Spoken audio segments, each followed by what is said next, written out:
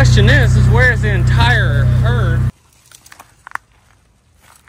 There's a problem going on in Oklahoma.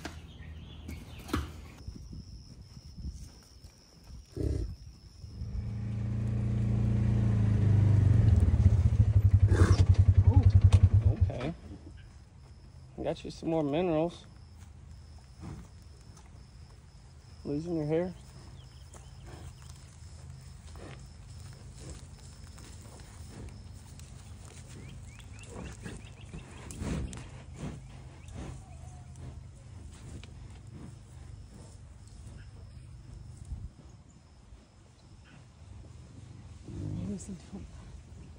Someone. Oh, it's Jerky. Oh, it's Jerky.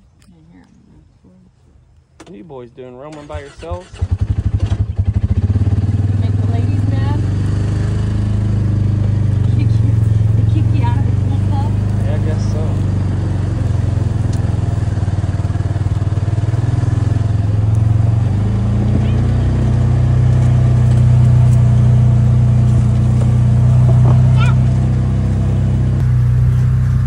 Question is where's the entire herd? At least the boys showed up. They're usually the troublemakers, but where is the other 29? They're mysteriously gone. Yet to be found. Oh, there's that one down in there. There's one down in there.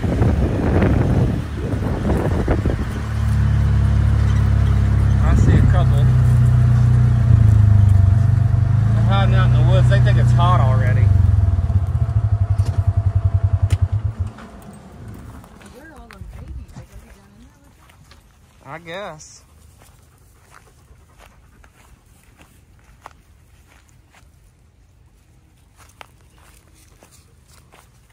Watch for the snap. Yeah. I ain't kidding. No. Ouch.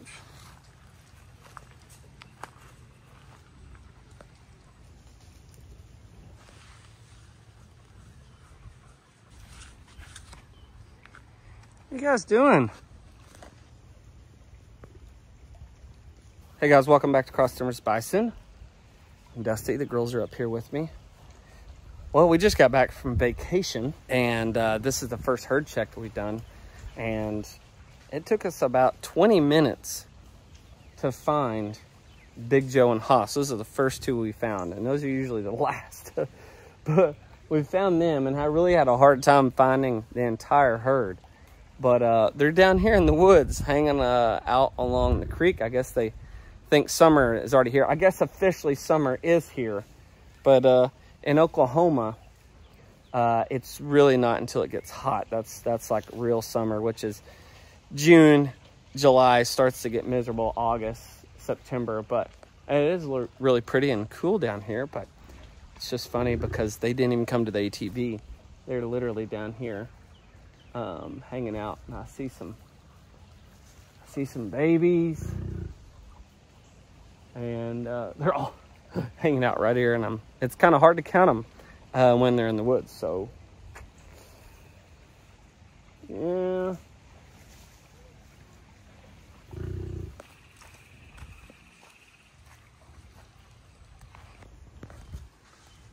All living in the woods.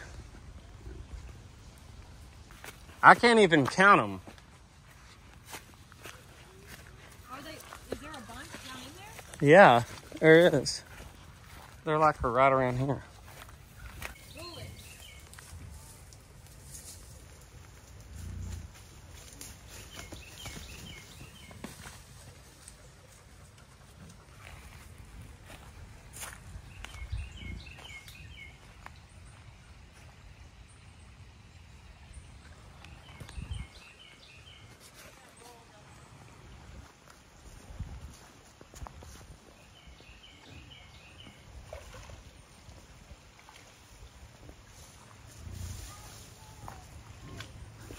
Well, it was a little difficult to get a full herd check and count the red dogs to see if we had any new red dogs. So what we did was we went and did a little herd check earlier the next morning.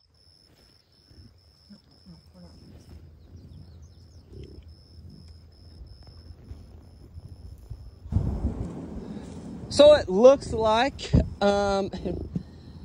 it's still difficult when we do these herd checks to actually still get a full count on all the red dogs. But I want to say today we're up to about 18 is what I believe. And according to my notes, we keep a record of the females that have had all their babies.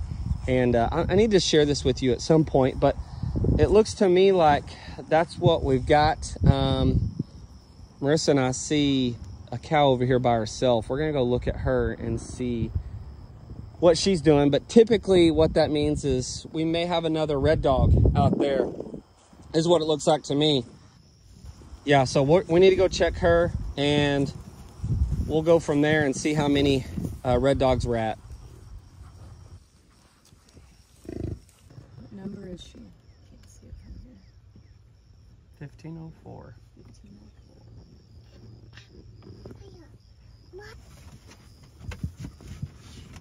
She saw that blonde in the water either.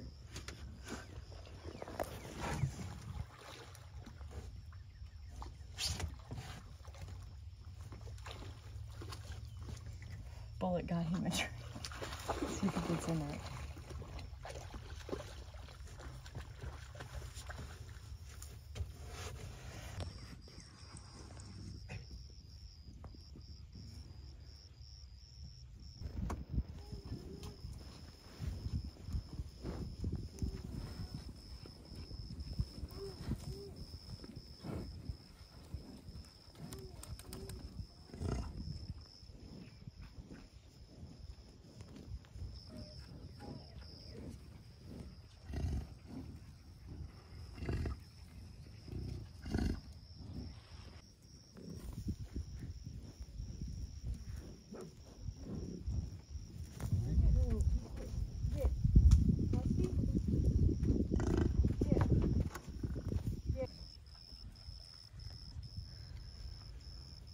Calves are thinking, man, it's hot. They're about the same color as that water.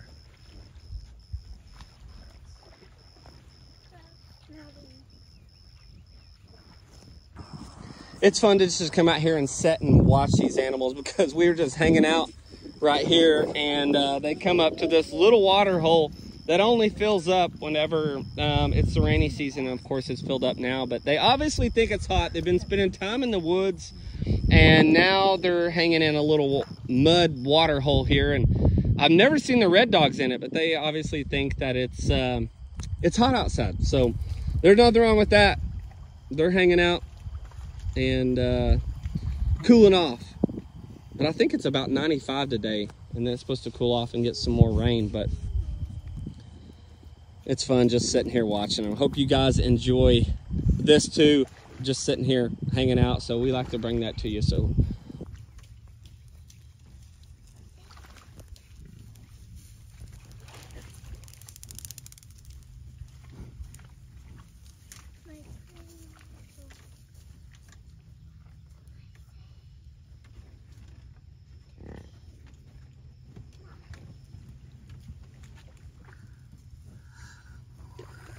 calves aren't messing around. I know it's already hot. This one here, he's curious of the dogs. Excited about what we just got in the mail. You guys don't already know, we started a little project, I guess we could say. There's a problem going on in Oklahoma, and I've noticed it recently. I just, being a wildlife guy, I try to pay attention to things. The wild turkeys here, which are the Rio Grande turkeys, the population has majorly declined in Oklahoma. And especially this area, you just don't see as many turkeys as you used to. Well, I know somebody that has done this little project, actually not very far from us. I thought I'd try it. So we started off with 5. That was the fastest eggs that I could get. We got 3 out of 5 hatched out of our incubator. Well, now the other 24 is here. Now these are Easterns, which they're almost identical to the Rio Grandes, but we've got 24 eggs here. It just came in the mail, and we're gonna start them in the incubator today, and hopefully we'll get as much as we can. But we got 28 days of incubation off of these turkey eggs. A little bit longer, about a week longer than a regular chick egg or a chicken egg. We're gonna go in here, start the incubator. The incubator's been going. I've had it running for a day. We're gonna add these to it. So we'll let you know about what we're doing and why we're doing it.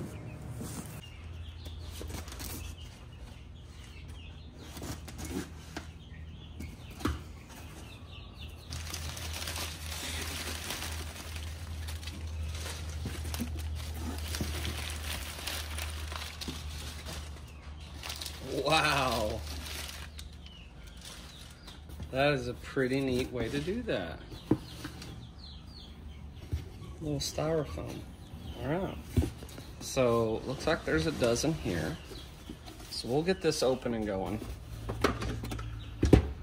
Set that right there. Okay. Whoa, look at that. It's pretty. Turkey egg. Pointy end goes towards the middle. Mm-hmm. Right? Yes.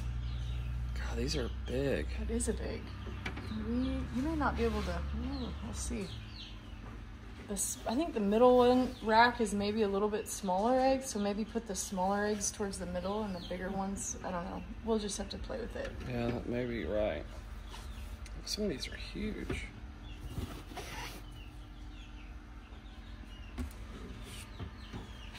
This is a great way to ship eggs. And where'd you get them from? These came from Mississippi, actually. Bought them on eBay.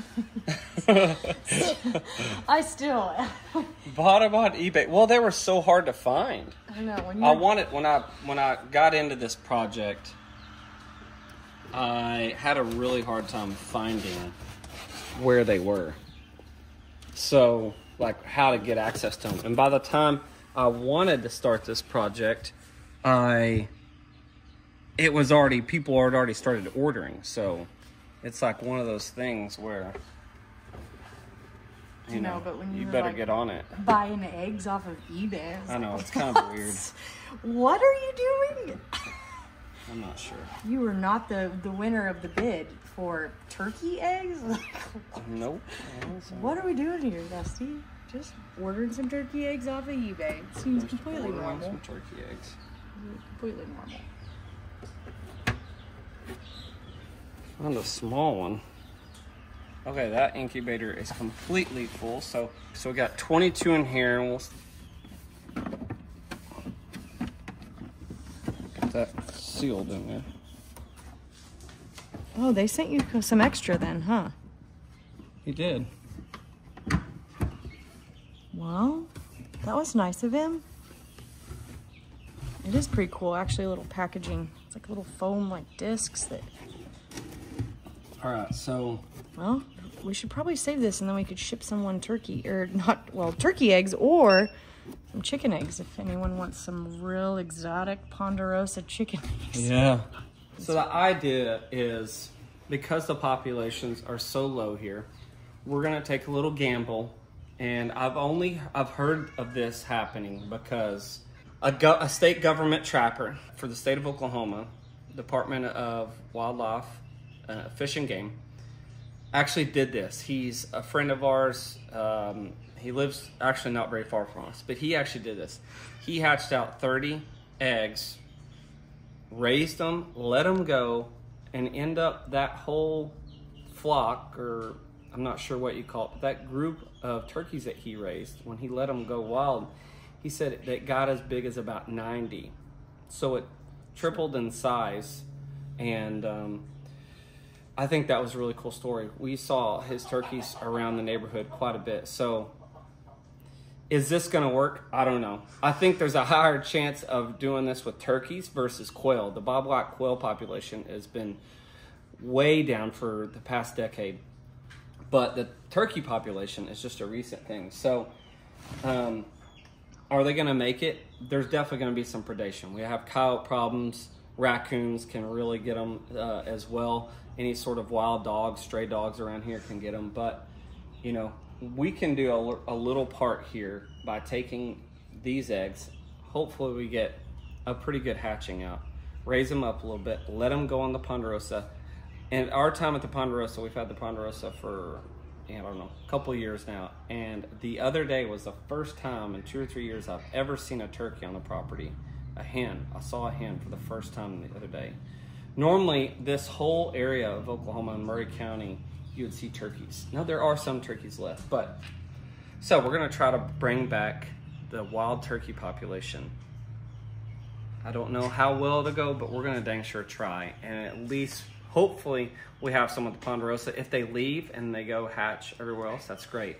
There's a lot of information now that's been coming out about the Rio Grande turkeys and about the wild turkeys here, about the population and why their chicks are struggling, and why their population is struggling. So, and one of the main reasons was water, right? We've gotten so much water recently, like eggs get washed away, nests get destroyed, chicks get taken. Chicks get washed away in the water. Had no idea about that. I didn't even think about that side of it, so that was kind of sad. Rain is great, but rain is good. It's impacting the turkey population, and I never thought of it like that. Definitely not something that you think about. Yeah. But it just rotated, so scared me. Anyways. Would you think they were coming alive? Yeah. Gonna get you? So we're gonna try to do our part, and I'm actually graduated as a wildlife ecology major from an alma mater, Oklahoma State. I don't know. Anyways, we're gonna give it a try. Hey girlie, what you doing? Looking pretty. Well, so, yep, the Bakers are starting a new project. Shocking, right? We always got something going. Who knows what it is?